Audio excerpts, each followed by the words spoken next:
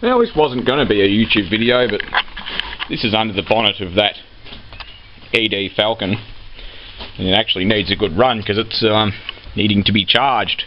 You can see by this, that means it's good and doesn't need anything doing. The middle clear one says charge. If I go around to this window, you can see that it's the clear one. So, anyway, it was a little bit low on oil. It was down to the top of the add mark. But the bigger problem is the oil should have been changed already. I do believe the previous owner said it was due for a service, which is fine. That's nothing, you know, nothing wrong with that. So anyway, what I've done is, because the oil's low, I put a litre of just cheap no-name oil in this thing, with the idea of, what I like to do, if you're going to service a car that's, stupid camera strap, if you're going to service a car that's low on oil, and it's really dirty or whatever, especially if it's really dirty, what you should do is actually add some new clean oil, even if it's the cheapest oil of the correct grade. So what you do is you add oil to bring it up to where it should be, the full mark, and then warm the engine up, even if you drive it, even if you take it for a drive. This one we can't because it isn't registered, and yeah, we don't want a $700 fine for that, which is what the fine in Victoria is for driving an unregistered car or breach of unregistered vehicle permit conditions, just to point that out. Anyway, warm it up, maybe not to operating temperature, so if it's cold, just comfortably warm to stir up all of the junk in the sump, get everything moving, and basically then you change the oil, drop it out. Yeah, it'll take some of the sludge and crap with it, if there's any. And yeah, so I'm going to do that now, just to show you how dirty the oil actually is. There you can see it's well overdue for a service. It's just black. So, and oil that's really dirty, I mean, it's not caused a problem. You can see the dipstick comes up nice and clean, but you know, you can just see that it's filthy. It's like really, really bad. But anyway, partly the problem is the manufacturer's recommendations is 10,000k services, which in my opinion is far too long. But there wasn't much oil in it either, because I've added half a litre to a litre to it, and it's sort of just brought it up to the add mark. So oil pressure was good though. We checked that and all that, so I didn't know it was that low on oil, but no harm done. It's partly why the oil is so dirty, because when you have not much oil, anything that gets past the rings, which every engine has that problem, it's not unique to this engine or whatever, a brand new car has combustion gases and byproducts that get past the piston rings into the sump. It's just a fact, you can't get away from it. And that's partly why engine oil changes are a lot more frequent than, say, a diff or a gearbox. Because engine oil gets contaminated. That's why oil ain't oils. You know, thanks Castrol, I think, is the company that said that. Engine oil contains a complex package of chemicals and additives that are designed to keep the carbon particles and stuff in suspension, not just settling on the bottom of the sump like it used to happen in the 70s and 60s and all that. Detergents to clean the carbon, varnish, gum deposits from the inside of the engine. Anti-foaming agents to stop the oil from foaming up, and therefore you would lose lubrication and oil pressure, because air compresses and that's bad for lubrication systems, because it's a pressurized lubrication system, and the workshop manual will tell you what the pressure is supposed to be between. And if you've got a car that's got a fancy instrument cluster like this Ford does, it has an oil pressure gauge, which is mainly symbolic. It will tell you if there's a big problem, but yeah, the gauge is probably about as useful as the light is in this case, because it doesn't really tell you what the unit of measure is or anything like that. So it's not a diagnostic oil pressure gauge, is what I'm getting at. So any car you've got with an oil pressure gauge, just regard it with a grain of salt, unless it's a really fancy aftermarket gauge that's calibrated in PSI or kPa or whatever your chosen unit of measure is. This is just tips. I'm not doing an oil change how-to video, so don't, you know, think that I'm doing another boring video about changing oil, but it's just about tips and stuff like that. Okay, so I'm going to start it up, and yeah, I'm going to put this camera down and fire the car up.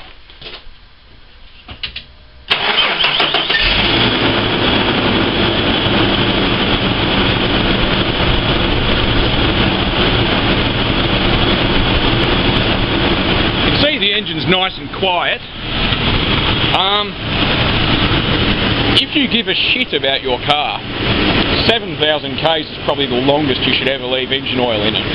That's just my opinion, but I think that 10,000 k's is a long time for oil to be in a car. And modern cars that have 15,000 k service intervals, not all of them have done that well with that interval. Good quality oil's a must. If you change your oil regularly, the more frequently you change your engine oil, the cleaner the inside of the engine will stay. It's a fact. Anything that's, you know, past a dark amber colour and it's getting black or brown, it does, all the carbon and stuff sticks to the inside of the engine, and the packages wear out. The chemical additive packages wear out, and they stop cleaning the deposits away as well as they once did. So I suggest, really, seriously, change your oil at 7,000 k's. It's not going to hurt. You know, it's 3,000 k's sooner. That's quite reasonable. So, yeah, this is just stuff to remember before you change your oil in your car. Also remember that old oil tends to get thicker as it's cold, right? That's what the 20W is. W for winter, or the cold, you know, viscosity index.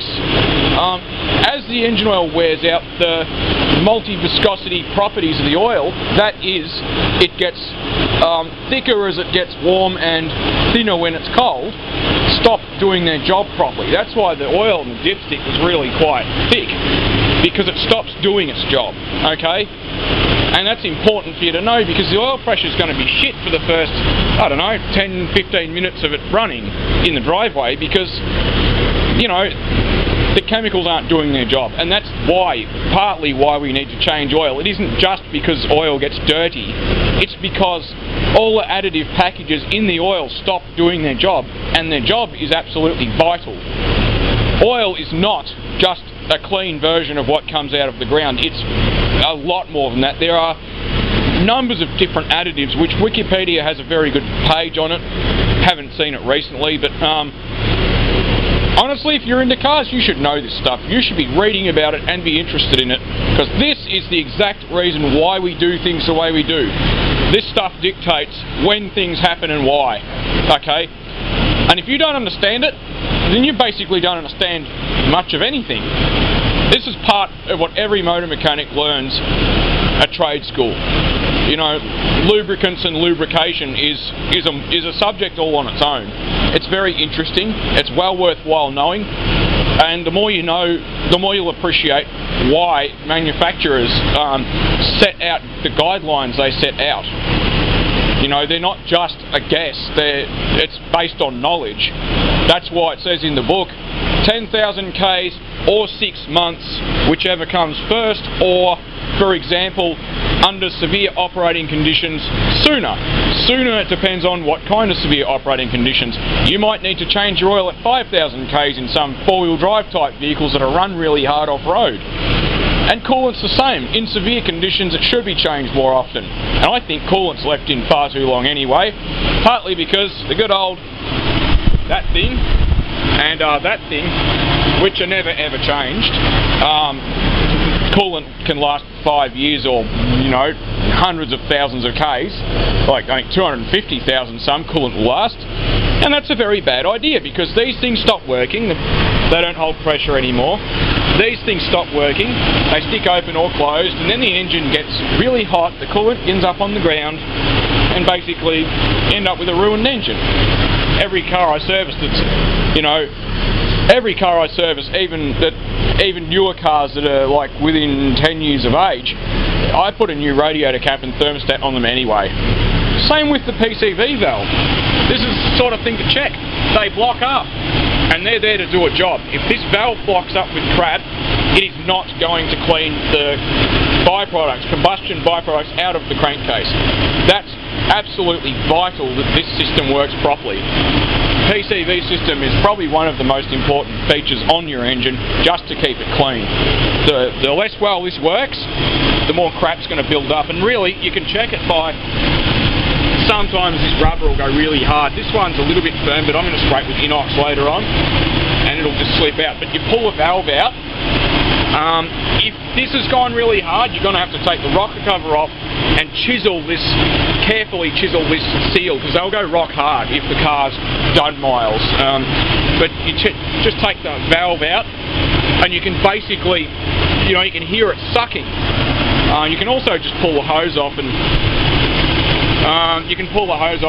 check to see if it's doing much that way.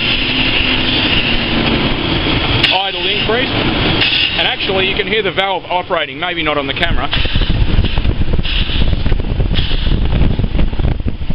That's also a sign that this engine doesn't really have any gasket problems or seal problems, because the idle is increasing when I pull that hose off. Because air is now bypassing the throttle plate. The ECU responds by injecting more fuel, because it's got that manifold pressure sensor, or manifold absolute pressure sensor. That goes down to the inlet manifold, obviously. And if you have a buggered rocker cover gasket that just pisses oil out, your idle should be slightly higher than normal because it's leaking vacuum. And also seals and gaskets are important too, because if seals and gaskets leak oil, they're leaking vacuum, and if you drive it up a dirt road, for example, whatever's around the engine is going to end up in the engine, because that's sucking air through the whole time. It's creating a negative pressure inside the crankcase, slightly. So that's something to keep in mind. It's not just about oil changes, it's also about seals and gaskets. Oil leaks should be fixed. If you leak oil, you're basically sucking dirt into the engine. And whatever else happens to be around at the time. That's something to keep in mind with an older car if you're going to pressure clean it, because that's often a bad idea. Pressure cleaning engines to make them look pretty that leak oil, basically, unless you're going to repair the leaks, pressure cleaning it's not a good idea, because you're going to get water in that engine. Pretty much. So if you can't drive it for 10 Ks, or whatever, a 10k drive, you shouldn't really even pressure clean it, because you need to be able to get that engine hot to dry out the water that might have gotten into it. But the pressure cleaner is well capable of forcing water past a dodgy rocker cover gasket. So just keep that in mind when you're working on your car. It is a good idea to keep an eye on the slightly symbolic oil pressure gauge. It's sort of where it should be, and yeah, it does go up when you rev it, which is what should happen. The engine's very quiet and the lifters bleed up straight away, so there's no pressure problems. So I reckon that's probably not bad. I'm going to shut it down and I'm going to actually drop the oil out. I think this probably concludes the video. I'm not going to bother showing any of the oil changing process, because you guys have seen that plenty of times on my channel. But this is just anything I thought of, tips, information, whatever. Well, this is the filthiest oil I've ever seen in my life. And as you can see, there isn't much oil in there. There's like about 2.5 litres when you put this container on a level surface. That's just, that's after I added like half a litre, maybe 3/4 of a litre to it. You can see it's filthy and very, very thick. Like its filter's been up like this for a while, and there's quite a decent coating. Normally I'd expect, it's not cold oil, it's comfortably warm, I guess, maybe 30 degrees, and it's just taking forever to drain down. The shocking thing about this was not just the sump plug that had the crap tightened out of it, but the filter. My God, it was tight. You probably can't appreciate that in the video because it's all black, but like I damaged the filter getting it undone. You can see the marks where the tools just squished it. Like, you can sort of just see on profile it's not quite round anymore. But I had to tighten. I mean, this was so tight. Someone's tightened the crap out of that. You can see with this tool. This is my oil filter removal tool. This came from Super Cheap Auto, and it's quite a good tool.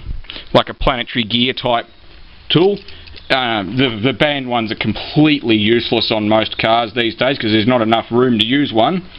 In Commodore you can, but a Falcon you can't, because you pretty much only have access to the filter. The filter sits down on an angle, you know, a bit like that, and you can only really get to, you know, this much of the filter, and it doesn't stick out, it's recessed into the K-frame. But someone just tightened the absolute shit out of it. I don't know why, because this is for removing filters, right? Not for putting them on. It doesn't tell you on the box, but yes it does. No, it doesn't. Doesn't matter, but anyway. The filter that I put on, and if it's not on the box, it was stamped on the actual, if you're looking down into the filter, it had 3/4, as in 3/4. So it's 3/4 of a turn after, when you spin it on, the gasket contacts the oil filter housing. And I don't know why people tighten the shit out of these things, but you don't have to. They're not going to seal better if you tighten the crap out of them. I mean, if I service a car, I can generally get a clean, not oily filter off just with both hands, but, you know, without straining myself. But this, I just can't get over how tight it was. You know, I should have filmed it, but you can just see these massive marks on it from me. Like, you can see here's what it should look like. But then you've got these really deep marks in there from me having to undo it. I just can't get over how tight that was. But anyway, thanks for watching. There's enough oil in it, and this is my funnel. It just sort of sits in there. Anyway, thanks for watching. Well, this just shows how filthy the oil in that ED Falcon really was. This is like 4 hours later. You can see the only clean bits where the you know, where the mould has left marks on the plastic, but that's just really thick, and doubt that any oil's going to come out of that. No drips on the end of it, so this is part of the reason why a really bad overdue oil change makes your engine so dirty, because instead of it slipping back to the sump like it's meant to, it's just sitting there. Like it doesn't look that bad until you realise that this line here is actually quite thick. I'm not going to put my hand in it. Maybe I'll put this lid in it, but you won't appreciate how thick this is. But let's try not to get all oily. If I go here, you might be able to just sort of tell that that's about 1 millimetre or 0.5 millimetre thick. Well, when I serviced my VS Commodore, which was 5,000 over the service interval, or maybe 2,000, I'm not really sure, to be honest, I wasn't keeping track. I left it up to drain like this for, I don't know, an hour, and it came out clean. Like, there was just a little bit left. Well, this is just extreme. That's really going to screw with your oil pressure too, because it's not going to flow the way it should. So, yeah, change your oil when you're supposed to. Like, that's just, yeah, wow.